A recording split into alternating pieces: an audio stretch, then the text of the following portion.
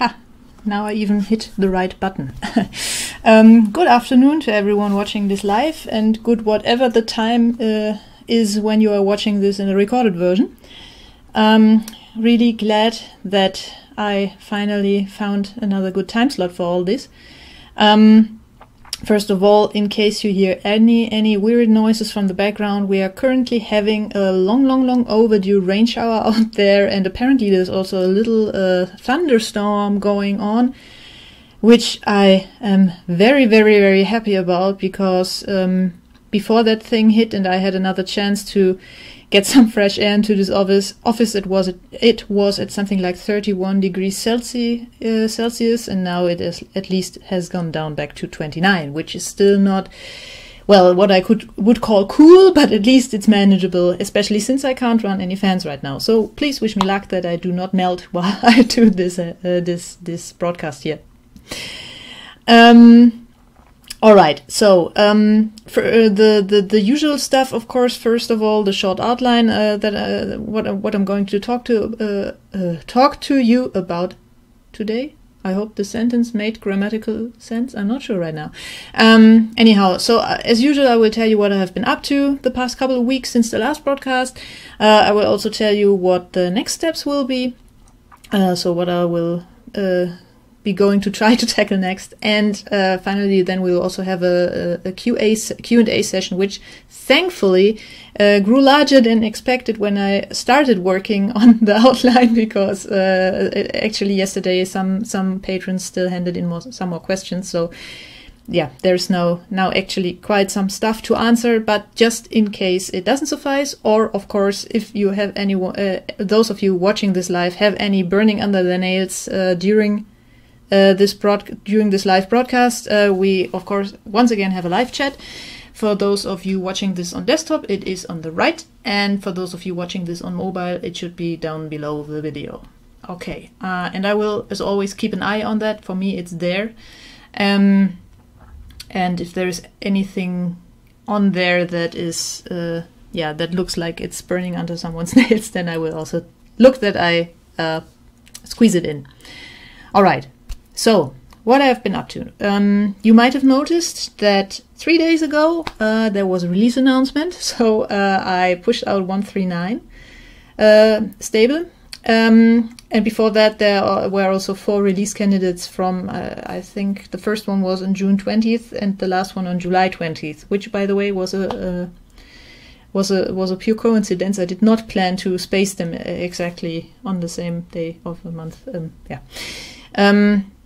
So the final release of the proper stable version was on Wednesday, July 25th, and so far, based on the feedback that I'm getting, well, or rather the lack of the feedback I'm getting, I'm assuming that everything more or less went well, and the release candidates proved to iron out any actual issues that were still in there. I have I observe currently the usual increase in tickets of update failures that I always get a slight uptick in that, of course, during when I push out updates. Some of them indicate that there might be some dependency issues with very old versions of Python and or pip. I have not yet properly found out what exactly the problem is. So far, the only thing that I've seen is that apparently OctoPy, for those of you who are still running OctoPy 0.12, first of all, please update to a new version, because this is not even supported by Debian anymore. And also, the Python and pip versions in there are so outdated that they apparently cause issues with some of the third-party dependencies within OctoPrint.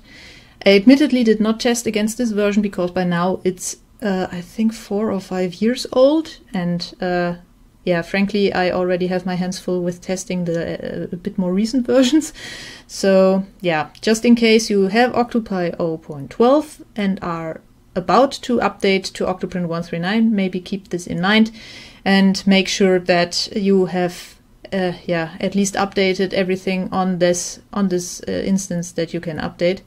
And also take a look at the announcement I pushed out back in November 2017 about issues with pip. With the pip version that comes with OctoPy 0.12, because apparently that was also a problem for some of the people who reported issues updating 1.2.139. I have no idea why they didn't run into updates into any problems updating to 138 or 137 for that matter. But yeah, well, as I said, so far I don't know exactly what is going on there, but apparently very, very old Python and pip versions might be a problem due to some third-party dependencies. So if you run something that is older than, let's say 3 years, maybe be careful. And if possible at all, please think about updating, because I can update anything security critical and all that in OctoPrint releases, but if you don't keep your operating system underneath updated, and you can't do that anymore with versions that aren't even supported and not getting any updates anymore, then, well, you are running at risk a bit. All right. I also got some issues reported with regards to timeouts under certain circumstances with some firmware. So I think that was 2 or 3 tickets or something. But yeah, so far it looks more like that might be misbehaving firmware. I'm not entirely sure yet. All in all, it would help me tremendously if you've already updated to 139 to please give me a little ping somewhere, maybe as a comment to the release announcement on the Octo blog, just so that I know that people are actually updating to that version and not experiencing any issues, because right now it once again feels a bit like everything is just not working, because only the people who usually only the people who experience problems report back, and those who don't experience problems don't report back, and I'm left in the dark thinking, what's happening here? So yeah. Anyhow, what I also did was working on OctoPrint 1.3.10, or what is going to be OctoPrint 1.3.10, so the next maintenance release. And there are 2 things that I'm fairly excited about that I want to tell you about, that I introduced there. So first of all, you might remember or might have noticed that since, I think 1.3.5 or 1.3.4, I don't even know when I introduced it.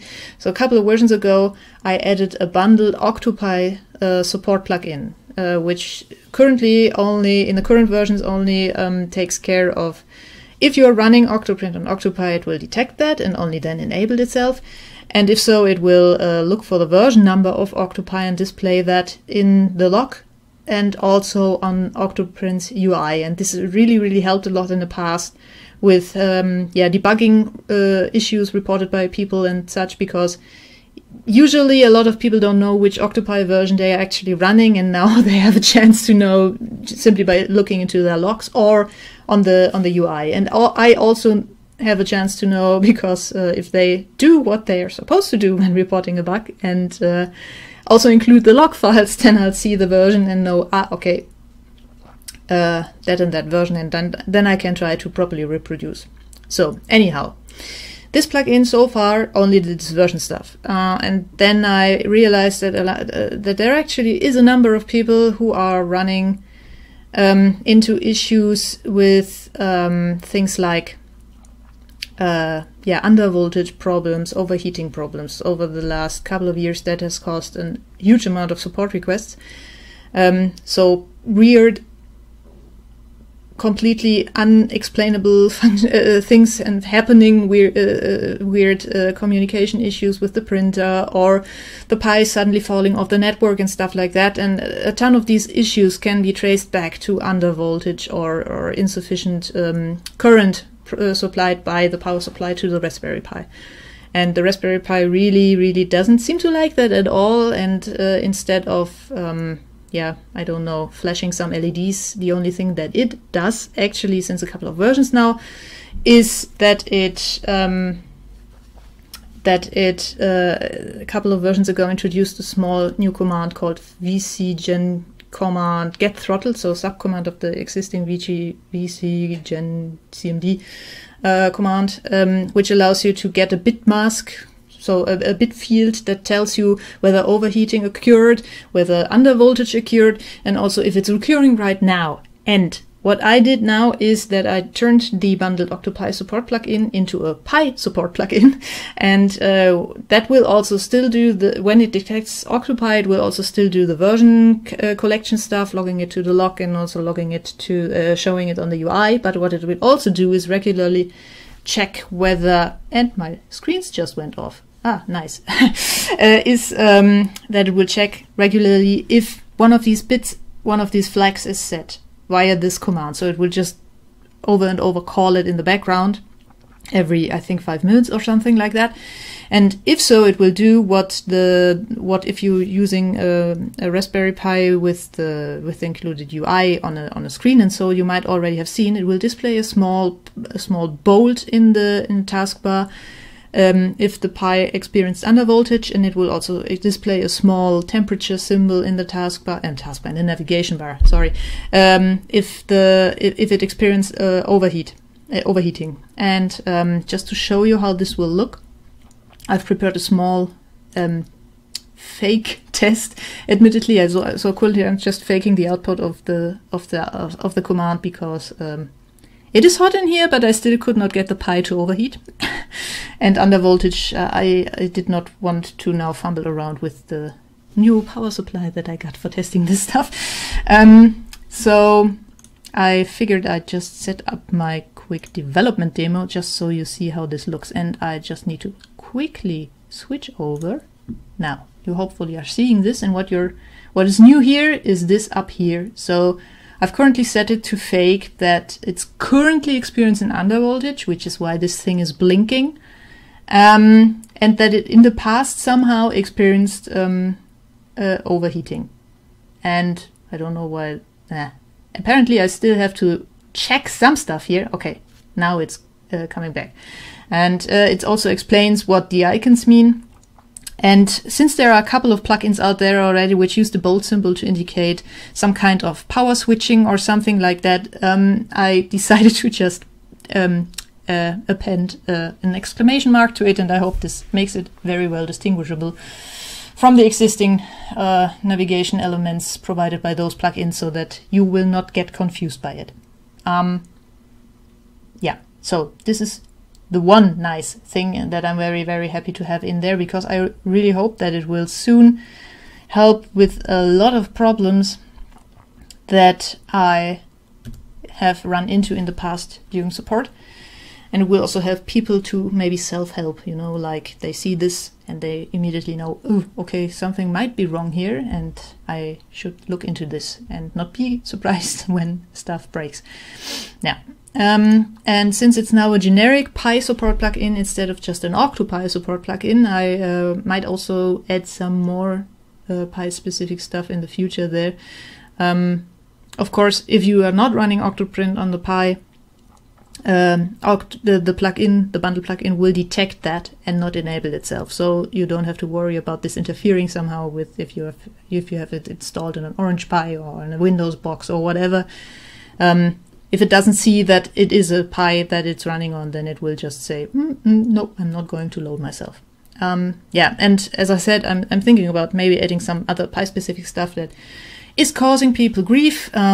Recently just had a discussion on Twitter with someone who was just suggesting to maybe display a warning if the user hasn't changed their SSH standard login password. So the usually OctoPi ships with the same username password combination that Raspbian ships with, which is username Pi and password Raspberry, and the official install instructions for OctoPi actually say please change the password as basically before you ever load OctoPrint in your browser. But a lot of people either intentionally or unintentionally seem to miss this step. So yeah, it might be interesting to maybe see if we can't detect this and also warn people. Anyhow. That was one thing. And the other thing is something I've been meaning to do for maybe maybe a year or even more now, is I finally added a bundled tracking plugin. And before you now scream, oh my god, no, she's going to try to spy on us. No, it will be strictly opt-in only. So once you install OctoPrint 1.3.10 or any of its of the current development versions or the RCs or something, you will be asked, yo, listen, I want to collect some data so that I know how many instances are out there, what sort of hardware they run on, what version they run on, so that I know is a current release really being installed and being used, or is just nobody installing it, stuff like that. Yeah, and also yeah, some information about ongoing prints as in not what you are printing. I'm not interested in what you are printing. I just want to know how long you are, what the length is of the print jobs that you are running, so that I can also, you know, get a feeling for the stability of the system. So if I know that a lot of people are running the current release with 20-hour prints, then I can be fairly sure that everything is running smoothly. If suddenly all the print durations drop down to 2 minutes, I know, okay, something is wrong here. So things like that. And the reason is simply that I actually even want something in this, as much as I hate tracking of any kind myself. I've been completely flying blind the last couple of years, so I have actually no idea at all how many OctoPrint instances are out there. I have no idea what versions they run. I have no idea on what hardware they run. I don't know what plugins are being used, which is also fairly interesting to know, in order to maybe, you know, add functionality that supports these kinds of plugins even more. Things like this are just, metrics that I completely lack so far. And that is actually causing me a lot of personal stress, due to the fact that really after every single update and after every release candidate, I just sit there and think, okay, is the silence now because nobody's using that? Or is the silence now happening because there is no issue? So I hope to resolve this problem in the future. And it will also give me something to base analysis on, and also to see what since I also will make it so that it will track, if you allow it to, more on that later. If you allow it to track firmware information that your printer sends when you connect to it, then I will also know what kind of printer firmwares are out there, and maybe be able to react to new versions faster and all that. So this is the idea behind that. Once again, as I said, this will be strictly opt-in only, so it will not do anything until you allow it to do it through the wizard, and you can also limit what it will track further through the settings dialog, where you will be able to unselect everything besides a small regular ping, which is the most basic form of tracking. And if you even don't want that, then just disable it altogether, or just not enable it altogether. So the idea here is really to keep you in full control of if so, what is even being sent. But if you opt in to do that and help me, it will hopefully really help a lot in structuring future development decisions, and also just getting a better idea of if a release is stable or not, which is basically really the most pressing issue for me with implementing this. Maybe for those of us wondering how I did this, so I'm not using any cloud-based third-party tracking software or something like that. I took a look at some of them and decided, I don't know how they are using the data that they receive, and I don't know if I can trust them to not use it in some way that I don't agree with and that you don't agree with. So instead I set up a completely self-built solution, basically. So I have now set up a dedicated new server for that acts as both the tracking endpoint for the plugin in OctoPrint, and also for the software package, or rather the software stack that I'm using for analysis. So what if any of you is familiar with that, I'm using Elasticsearch plus Logstash plus Kibana, so the ELK stack. And first tests are really exciting. So I merged this on the maintenance branch, I think 14 days ago, and on the dev branch as well. And currently there are 21 active users worldwide. In this system, of course, I mean, there are hopefully more than 21, but right now there are 21 people already in there, and every time someone new pops up on the in the analysis results on the dashboard, that was the word that I was looking for, I'm just like, another one, and it's really, really exciting to see that. Yeah, I also, what I also did is, so when OctoPrint sends the tracking events to the server,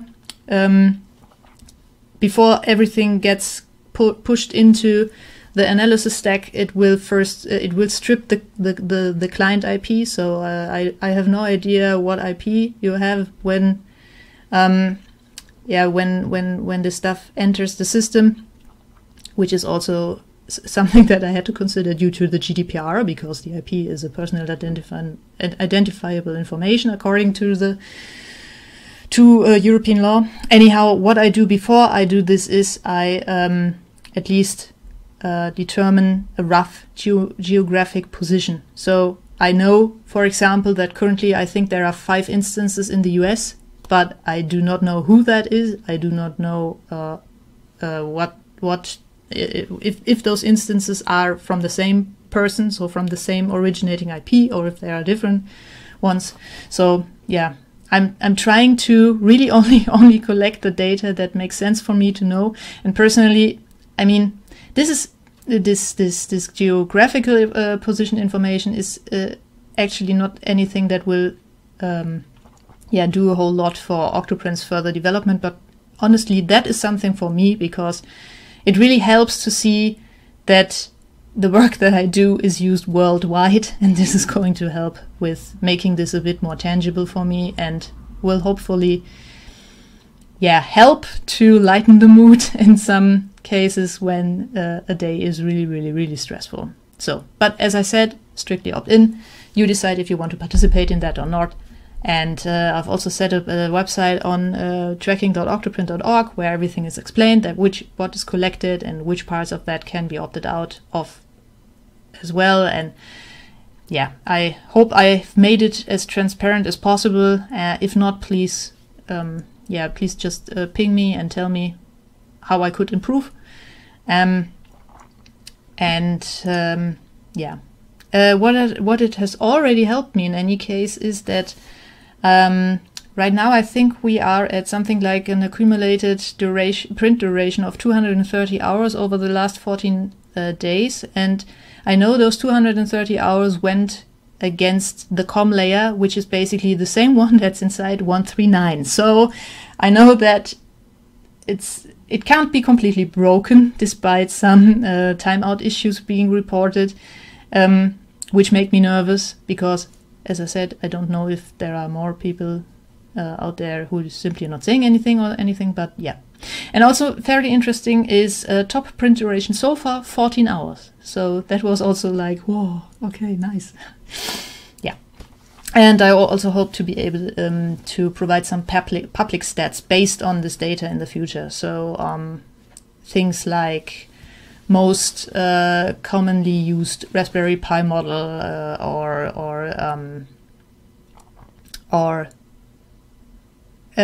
sorry, I was just distracted by the live chat. Going to answer that soon. And now I lost my train of thought. I blame the heat, currently back to 30 degrees. What did I want? Public stats, right. Okay, so something like used Raspberry Pi, most commonly used Raspberry Pi model. Also things like which Python versions are used the most, which of course helps me to know where I should look for compatibility tests. Things like the printer firmwares that are used the most, stuff like that, which will hopefully help. And also, of course, if the printer firmware not only reports a firmware, but also a model number, which so far, at least the Prusa models encoded in the firmware string, so I know at least roughly, okay, this is probably an original Prusa printer, so this will also allow some more details with regards to printer popularity. But, well, yeah, right now it's more firmware than printer-centric.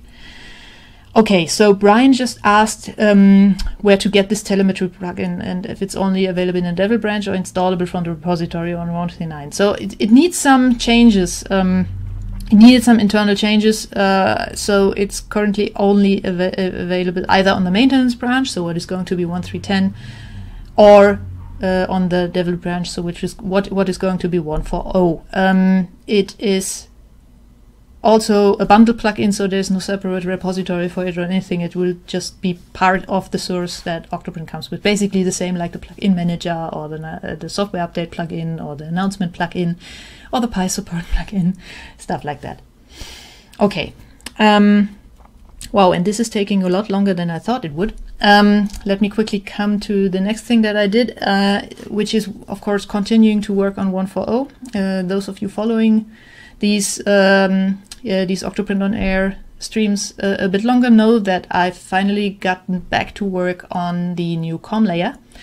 And when I spoke to you about this the last time, so in episode 17, I said that I had not yet done any printing with it because back then it also was too hot, and I was still ironing out some things, but was fairly optimistic that I would be able to do a first print soon, and I was. So that thing now did its first print, completed well, no issues so far.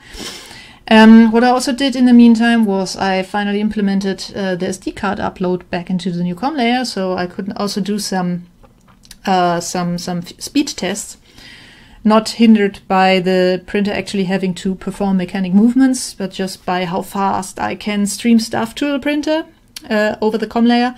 And I'm happy to report that, it's not slower than the current one. In one test, it was actually 4 times faster, but yeah, I could not reproduce this.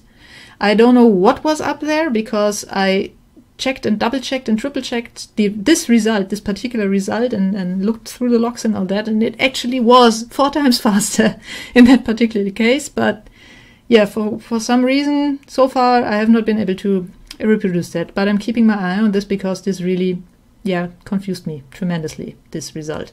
Anyhow, you could consider now that a first milestone for this new comm layer has been reached. It's printing, it's working, it can stream SD files. The new connection dialog also works fine, which now allows you to select all the new printer parameters that are available due to the restructuring of within the comm layer. What is still to do is a lot of small stuff. So I've already done quite some bits of keeping it in sync with changes from maintenance. So since I started work on this about 2 years ago or so, on this particular version of the new comm layer, a bunch of stuff has been added to the maintenance releases, and now I have to also migrate that, or rather port that over to the new comm layer. And quite a huge amount of this has already happened, but some things I still have to take a look at. I also want to refactor the printer profiles, because right now, as you know, the printer profiles only contain information about, basically the physical properties of your machine, but I also want to get the connection information and all that into these profiles, and the firmware flavors and all that, so, and make them shareable easily, preferably. But let's see about that, if I actually can do this already for 1.4.0. We'll have to see. But the idea here really is that just by selecting a profile, everything will be set up. You won't have to think about ports and baud rates and firmware settings and recent errors and all that. So all this stuff will be taken care of in the future by just selecting one printer profile, hopefully. This is the goal, at least. And also a bunch of these small features, like pause triggers, recovery data recording, temperature offsets, are still missing, that I still have to implement. And I also remember some UI issues that I have to take care of, but those will be next steps. Speaking about next steps, so first of all, I will have to figure out if there really is some kind of problem with 1.3.9, or if it's just the usual noise generated during updates. So far, my gut feeling tells me it's just the usual noise, but I want to make sure. Then for 1.3.10, there's another thing that I really want to get added into that next release, apart from the usual bug fixes and improvements, of course. Before the forum existed, there was a discussion between me and Aldo Hoban, who you might know as Field of View, who also did the OctoPrint plugin for Cura. about some new mechanism for clients like the OctoPrint plugin for Kira to register with OctoPrint without you having to manually copy over the API key, or in case of mobile clients having to take a picture of the included QR code. Basically going more the way of like OAuth workflows, where you get a prompt whether you want to allow this and this client to access your instance, and you can say yes or no, and if you say yes, then the client basically self-sets up everything so that it can talk to you. Yeah, so this is something that I now want to really get into 1.3.10, and since Aldo currently is not available to do this together, basically we decided, okay, I will do this, but of course it was his idea and he really should get a credit for this idea.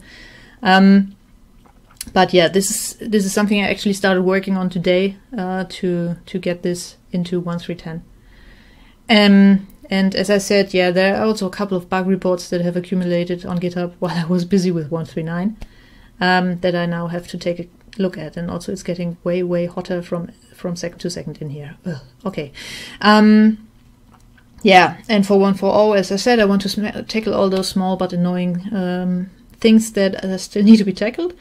And then I need to give this some really serious testing, which right now I simply refuse to do because, yeah, 30 degrees in my office, I really don't want to add running printers to this on top of the PC producing heat. So I'm hoping to soon get a chance again with a bit less intense weather to give this some more tests. And well, yeah, once that's done, before I merge it, I'll try to find some more victims to test it as well, while it's still in this separate branch, just to make sure that I haven't forgotten anything glaringly obvious before, yeah, merging it on the devil branch and offering it to a larger audience. So yeah, let's see. Okay, so that was what my next steps will be. So let's continue with the Q&A section. And just like last time, I've once again prepared a little presentation thingy, which I just now have to quickly switch to, hopefully without hitting the wrong button again. Haha. Okay. So the first question by Chris H is, has there been an uptick in plugin activity lately, or am I just seeing it more? So it was my feeling as well that there was way more activity lately, but yeah, since I don't want to report on my personal feelings, I got curious, whipped up a small bash script to provide me with some stats, and the result is this lovely chart. So what we see here is basically that, yeah, it indeed appears to be a slight uptick compared to the previous months until February, but not as huge of an uptick as apparently there was back in January. So, yeah. Personally, I'd be happy if the growth continues like it currently does, but yeah, I can't force people to write plugins. In any case, I found this little graph very, very interesting, and I've saved the script I used to generate it, or rather to extract the data that I used to then generate it, to yeah, to do that a couple of times in the future. What this graph, or rather what the data also tells us, is that there is an average of 3.1 plugins per month ever since the inception of the plugin repository back in May 2015. The peak so far was January 2018 with 11 registered plugins, and we also had a couple of months where no plugins at all were newly registered, which were February, March, May, July, and November of 2016 and November of 2017, which makes me think maybe there is a pattern, and November 2018 will also not see any plugins registered, but you can help avoid this. Yeah. Just in case you didn't know this, by the way, a long time now, OctoPrint has always sent you a little notification announcement thingy whenever there is a new plugin registered in the repository. And I kind of imagine that when there are a lot of them and you don't open up your OctoPrint instance daily, like I am, to tell those things, okay, I've seen you, that might be annoying a bit. So in case you're not interested in getting these notifications, I thought I should just clarify that it's easy to just disable them. Because there are settings for the announcement plugin. If you go into OctoPrint settings announcements, or from the announcement dialog that you get by clicking on a little bell, and in the lower left there is a small wrench icon. If you go there, you see this, and there you can simply disable each and every channel besides the important announcements. The important announcements I kept undisableable because those I really only use when there is a really pressing need to use it.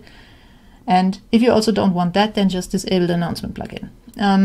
But yeah, you can more or less granularly control what kind of announcements you get there. Just in case you are annoyed by the plugin repository announcements, disable them there. Okay. Then the next question. The next question is actually two questions which were fairly similar in nature. So I figured I'd just lump them together. And the first one is by Ian Douglas. Has any thought been given to making a mobile-friendly version of the UI? Another one by eVault. For PC, the HTML code seems to be set to 1024 screen width. Is it possible to set it to 1280 or dynamic? So, first of all, to the question, has any thought been given? So a lot of thought has been given. The problem, though, is, and I think I mentioned it in the past as well, backwards compatibility. So, sorry. All those plugins that we just saw in the previous graph that are currently on the registered on the repository, and if they have any kind of UI component, they depend on the current existing UI. And in order to make said UI responsive and more modern and better fitting the huge amount of screen resolutions and also aspect ratios that are out there these days, I would basically have to rewrite it. Also, since it's currently using a way outdated version of Bootstrap and all that. But if I do that, then it's very likely that none of those, I think 129 plugins currently on the repo that actually do have UI components, so those that have UI components will still work. So that would not be good. And I think the plugin authors maintaining those plugins would be slightly mad at me. So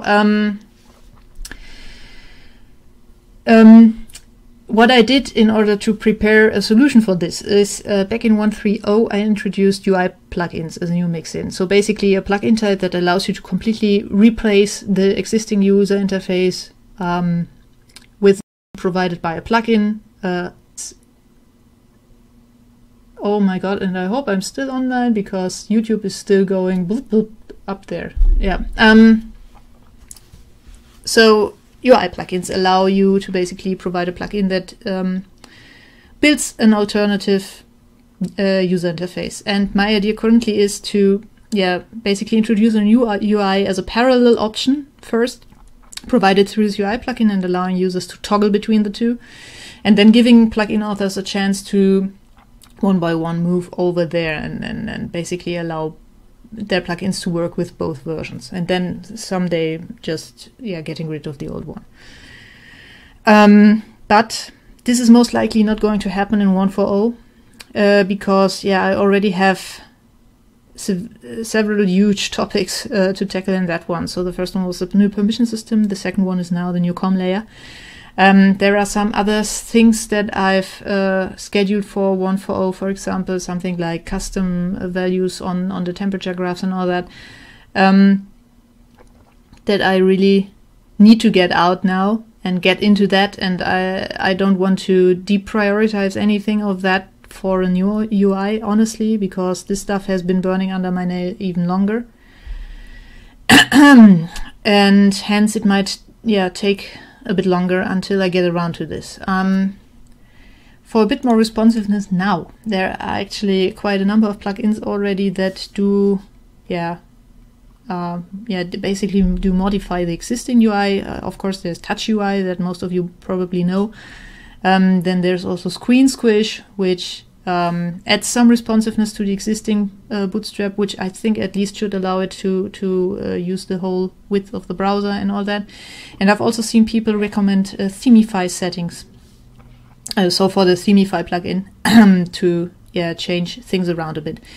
I definitely would welcome people to play around with the UI plugin API and maybe just, come up with their own solution for a new and shiny great UI, and maybe get it included by default then.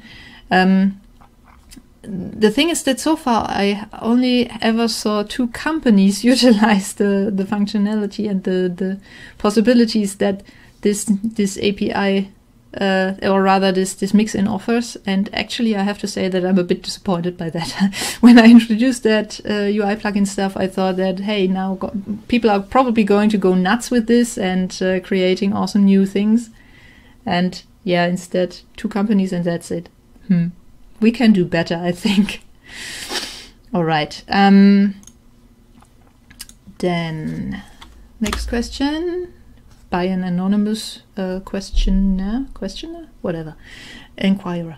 Can the user interface be changed or condensed easily? I find myself swapping back and forth from the machine jog control page to the temp and extruder on-off page a lot. Having all the main controls on a single user interface would be helpful. Any CNC machine interface you could take inspiration from. First of all, I don't have a CNC machine, so I have nothing to take an inspiration on. But that being said, it's possible to have plugins replace certain components or suppress multiple components. It's also possible to have plugins join existing components, so stuff like the whole temperature tab or the whole webcam tab, control tab, which also includes the webcam, into one. So it's perfectly possible to write a plugin that removes the control and temperature tabs and then adds a new tab that joins the two. Basically boils down to creating a plugin that implements the template plugin and the asset plugin. Mix in, create a new Ginger 2 template that includes the 2 that you want to join, and then have a custom view model take care of doing some forwarding of system events so that the webcam view and the temperature graph initialize properly. And I know all this very well because I tried it yesterday. I've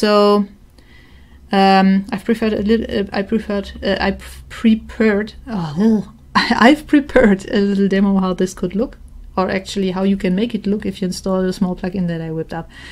Now I just have to hit the right buttons again. Okay. In which one did I install this again? I think in that one. Yeah.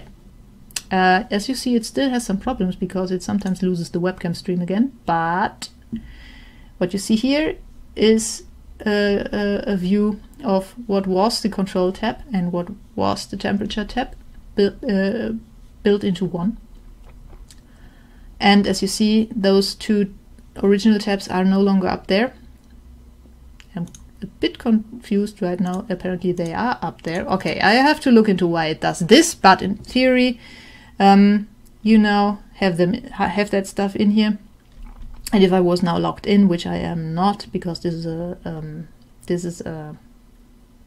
anonymous session, you would also have the control tabs down here. So yeah, in theory it works. It might take some time to iron out all the kinks, which I have to admit I did not feel comfortable investing, but just go to my GitHub profile and take a look at the repositories that I have. You will easily find it. I'm not going to register this in the plugin repository because this really is only a proof of concept how something like this could be done. It could be done to show people who are interested in looking into this kind of functionality. And as you see, it still has some issues. So I don't want to have to maintain this. I actually don't have the time to maintain this.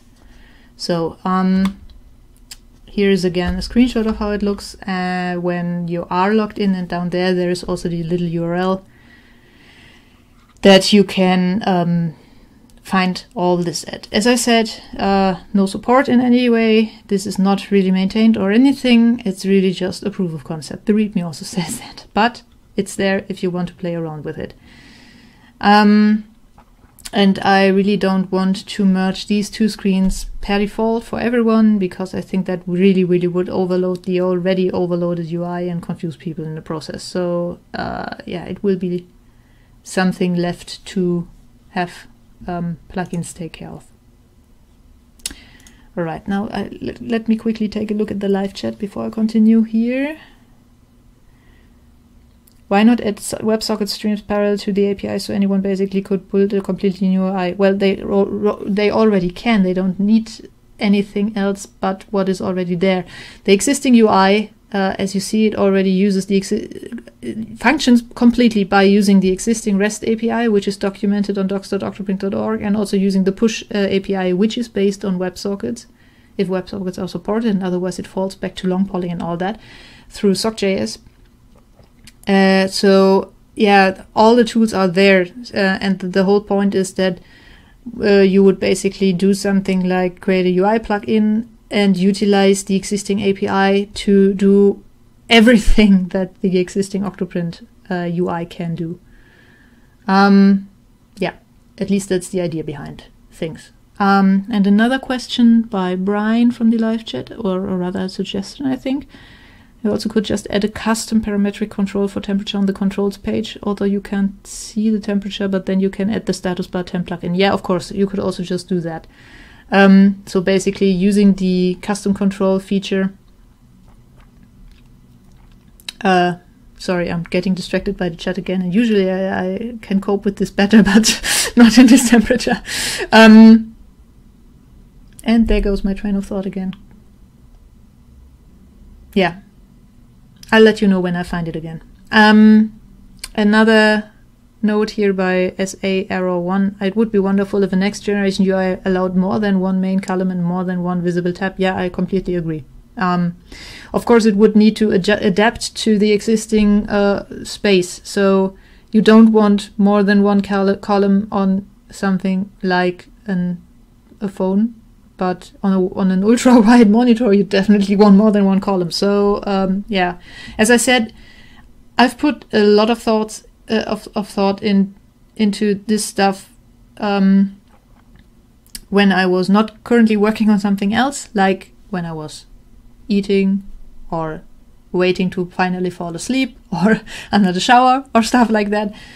Basically, every time that my brain was not busy currently debugging something, I was thinking about stuff like that. And yeah, I have a lot of ideas that I would like to see turned into reality, but right now I simply can't commit to also working on that on top of everything else. So yeah, it will be some time unless someone else does it or coordinates with me and does the busy work or something like that.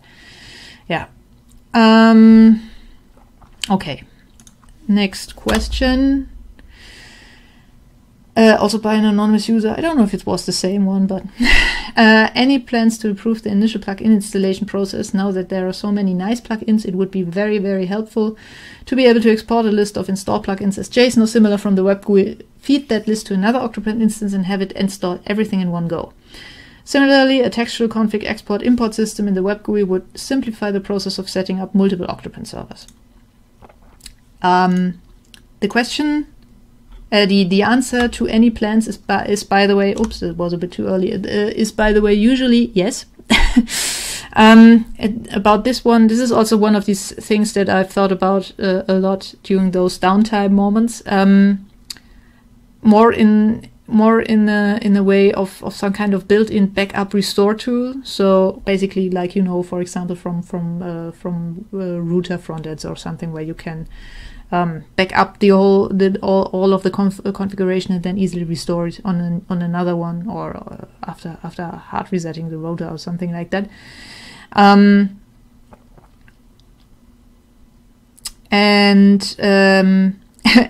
As SA_1 just said in the chat, who apparently this question was from, this is also something that I want to get into, because I want people to be easily able to update from old Octopi versions.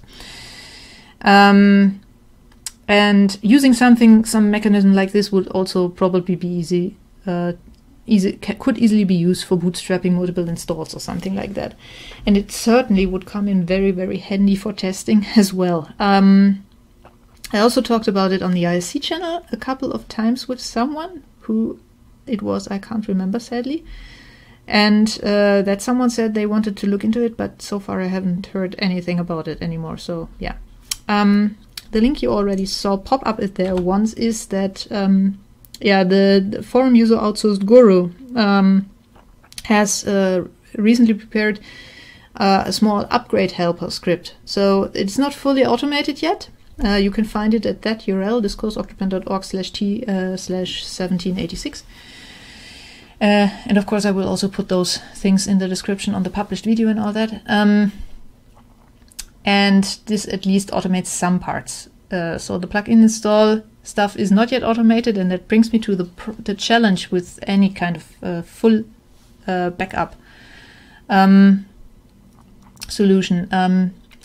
Where to get all the plugins. So OctoPrint knows the identifiers of installed plugins. It knows where on the system it's installed, but what it does not know is where that plugin came from. So the thing is that you do not necessarily have to install plugins through OctoPrint's UI. You could just install them via command line, via pip.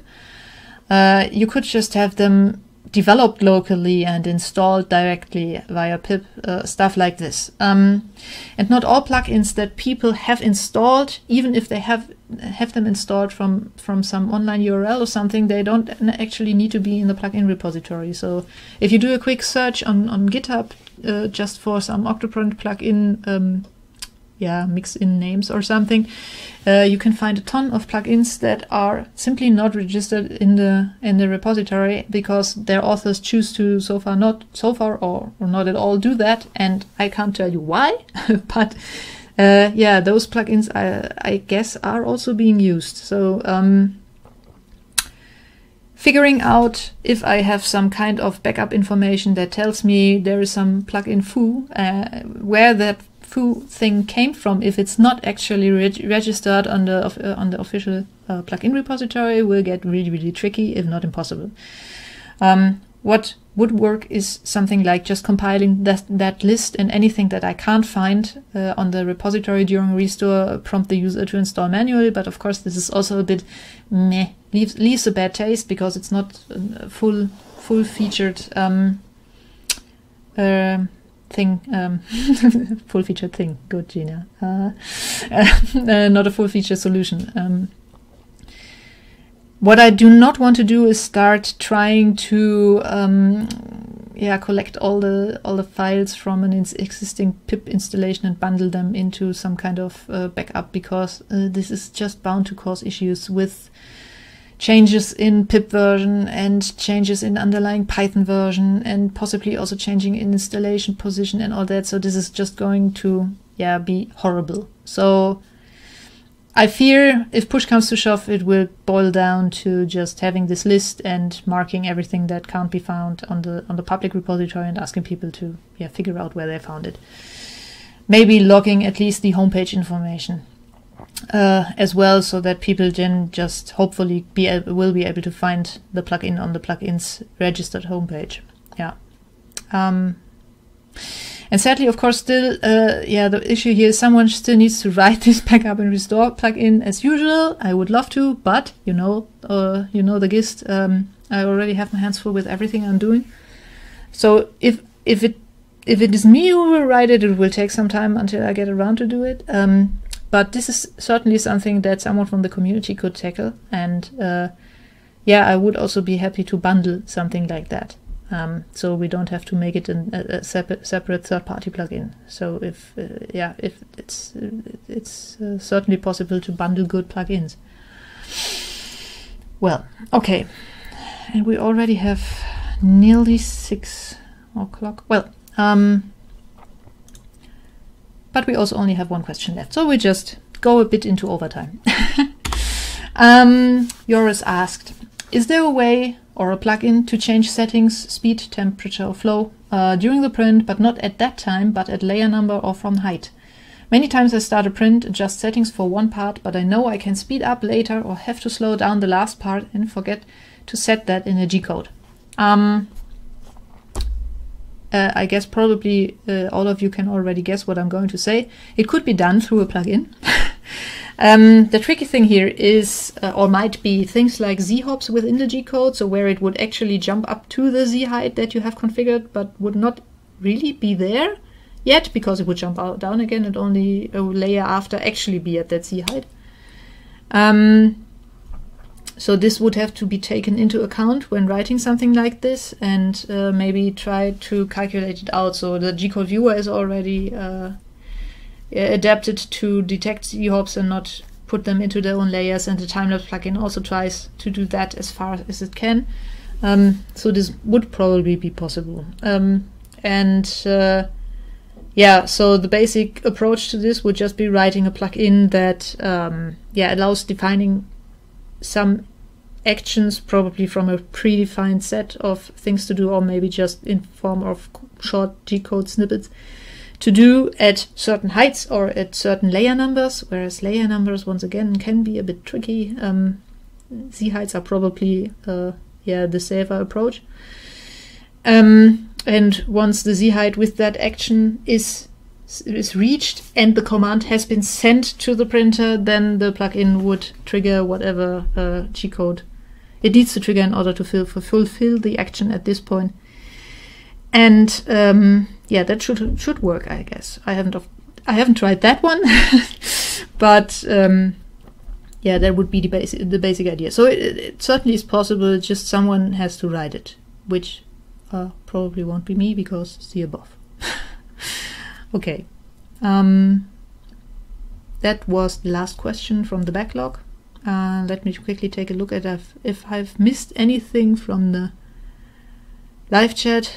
Holy cow, it's really hot in here. And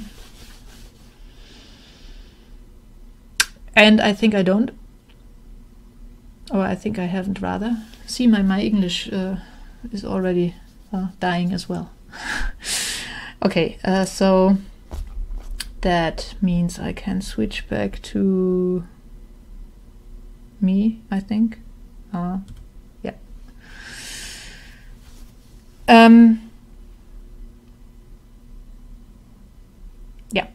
Brian just noted that Slicer, or rather Slick3R, also has conditional G-code, so you can set your layer change code to if layer number equals 1, 2, 3, 4, change temp, and so on. And if the thing, of course, is, as far as I understand it, that is something that you would need to take care of during slicing, right, and not on the run. Yeah, but still interesting to know. I didn't know that yet. Okay, so I think that was all for this time.